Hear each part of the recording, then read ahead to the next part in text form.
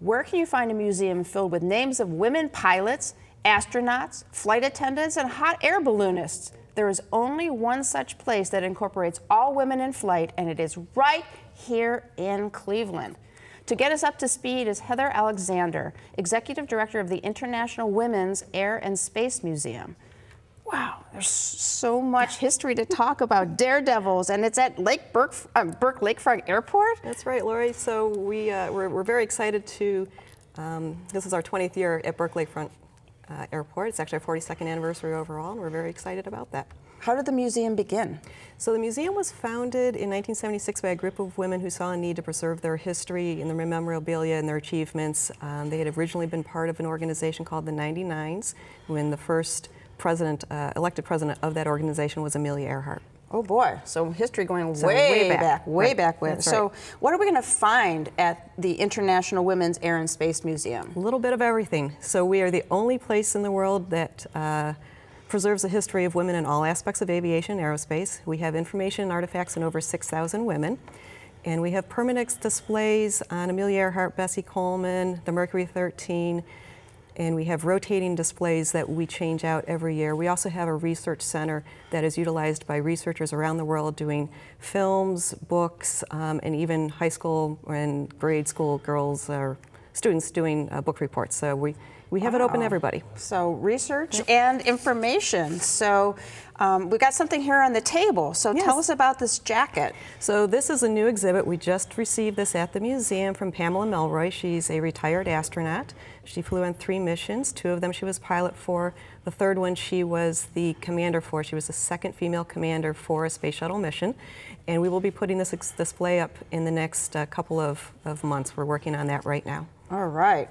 Piece of history right here, right in front of us. So what have been the reactions to this museum? It's, we have a lot of great stories, and people don't realize it. We have a lot of students that actually come in, young girls that still, unbelievably in this day and age, don't realize that women can be pilots. And so it's really interesting to see that reaction in the young people. We have a lot of older folks and adults that come in that have no idea of the history that was being made during their time period. And so we like to share what was going on then.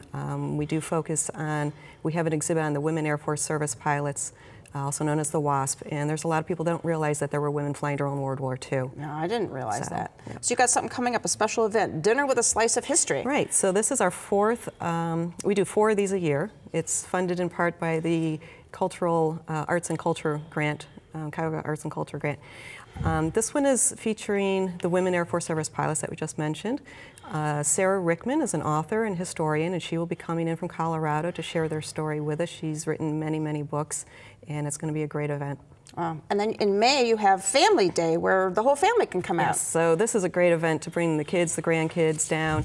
It's aimed at kids, but we really do see a lot of the adults doing all the activities and crafts as well. Fun. Right. So we do fill the whole airport with all sorts of games, activities, crafts. The fire truck comes over, the police helicopter comes over. We team up with NASA, the USS Cod, and a host of other local organizations to really put on a great event that is free for the family to come down. Great to bring the grandkids down. Wow. So dinner and family days, and you have even more events, right? We do. So we have an outreach program that we can go out to senior homes, libraries, schools. We do offer box lunch tours and just straight tours, which is great for a lot of organizations. A lot of senior groups come in, nursing homes, book clubs, church groups, you name it, we've got a program for it. And we have a lot of kids programs as well. We also have a wine tasting event that is the Friday before Labor Day, so right before the Cleveland National Air Show, which is a big event. We fill the whole airport with a variety of wineries. Most of them are local, and just have a great time. Sounds like a great place to visit. So it's a lot of fun. All right. We're lucky in Cleveland to be able to fly above the rest of the cities with so many wonderful opportunities. If you want to take off into space, soar down to the International Women's Air and Space Museum. My thanks to Heather for joining us today. Her information is coming up next.